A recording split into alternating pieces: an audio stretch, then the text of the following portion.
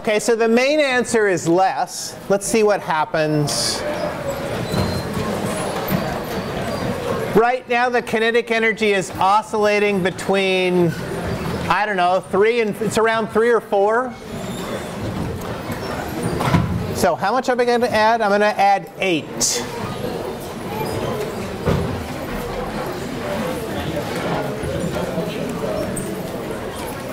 Eight times 10 to the minus 22. Right now the kinetic energy oscillates between about 3 and 4. If I added 8 and 8 was the new average, then it would oscillate between, what, 1.1 and 1.2, and it's not. It's oscillating around 0.8 instead of around 0.4. How much of the energy I put in went into kinetic energy?